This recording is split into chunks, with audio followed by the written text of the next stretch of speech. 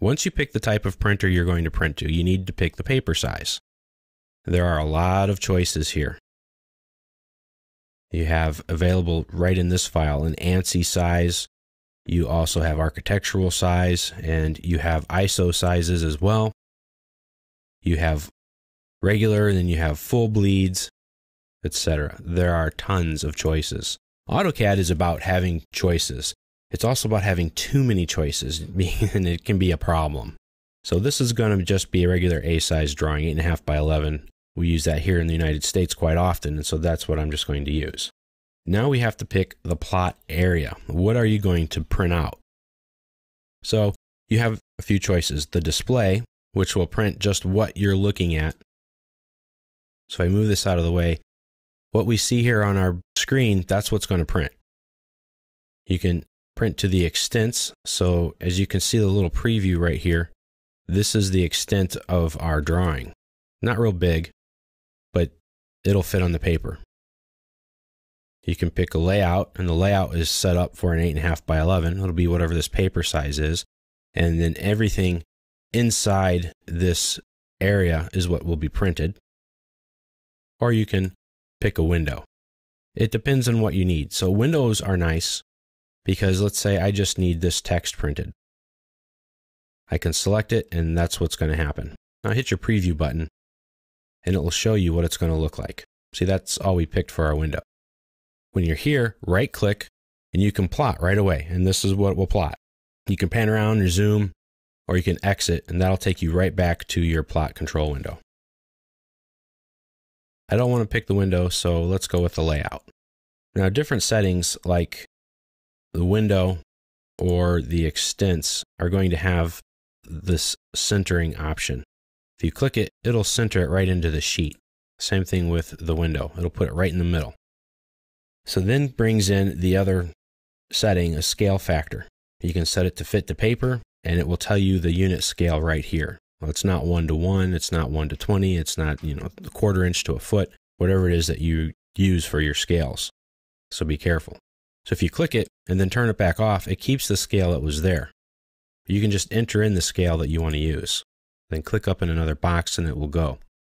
Now you can change it from inches or millimeters, depending on what you're using. And if you click here, you can get a different scale. Let's find the one you need. The majority of the times, though, you're going to set up what's called a page setup, and we'll look at those later on. And you're going to plot to layout, and you're going to plot a scale of 1:1 because you set up your viewports already because you're good CAD people and you did things properly. And so you're printing out your paper space tab at a scale of 1:1. All of the scaling will be handled by the viewport. Now, when you're plotting for model space, you're going to need to plot to some sort of scale because everything is drawn 1:1, and that won't fit on your paper. So you're going to have to, unless you're drawing something that's 8.5 by 11, in inches, long and wide. So that way you'll be okay. So once all of that is done, those are your basic settings. Pick your plotter, pick your paper size, pick your plot area, center it if you want. The layout will automatically be centered. Your scale, and once you're finished, just click OK. One other thing, though, you're going to want to look at, because let's look at a preview here. This is how it's going to print right now. This is what it's going to look like, assuming you have a color printer. Obviously, if you have a black and white printer, it won't matter what color settings you use. It's only going to come out in black and white. Right-click and exit to get out of here. But you do have one other setting that you can look at, and that's in pen assignments. If you click here, you can set it to none. And if it's set to none, then everything is going to be controlled here on your screen. The color will be printed to that color, the thickness will be printed to that line thickness, etc. But through your plot styles, you can control all of that. So if we go with AutoCAD, it's a CTB file, that will print out like this. Simple enough. The AutoCAD CTB file is a lot like the none setting, but it gives you some controls. Another one you may want to look at is grayscale. I bet you know how this is going to look, don't you? What? Why are they in color? because they're true color colors. We'll go over that in a little bit. If you go monochrome, what are you going to get? Same sort of thing. So you've got to be careful with your pins. You've got to know what you're printing out. Let's cancel this. And if you don't ever want to print, you've started the command, just cancel out at any time and nothing will print. These are set right here to true colors. If I activate the viewport, which is set up to be a circular viewport here, and I pick one of these objects, I'm going to lock this viewport so I don't screw it up. If I zoom into one of these objects, it's just a solid, it's a rectangle shape. You see the color here?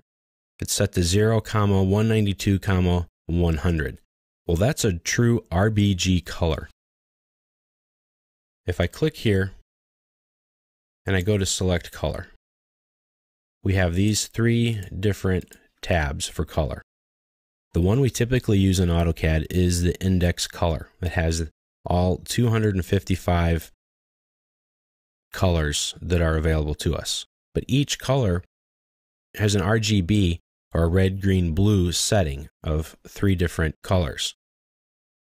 These will print black and white, any of these colors that I use, if I choose the monochrome setting. But the true colors will always print to their true colors. So if you want to override a pin setting and you want something to print out red, then set the RGB to red. You can just move your mouse over and pick one of these colors, and you can see what it's going to look like here. You can adjust the slider bar till you get what you want, or you can type it in right here. And now we've turned that block red. Well, let's undo that and get out of here. Now, if we look at the AutoCAD color index, these are the regular AutoCAD colors. Let's try to plot these out. We have our printer set up already, size. Okay, AutoCAD, let's do a preview. Okay, everything looks good. That's what we expected. Now let's switch to monochrome.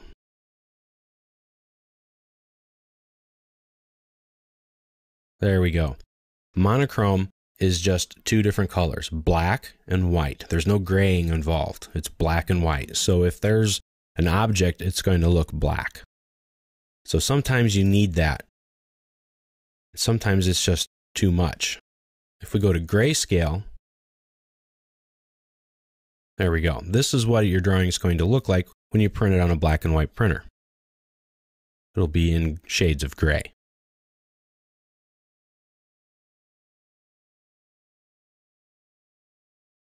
So those are 2 differences in color types, AutoCAD colors and true colors. And depending on what you're trying to print out or what you need to do, will be what you want to do. Stick with AutoCAD colors unless you absolutely need to override a color for some reason. Then use a true color.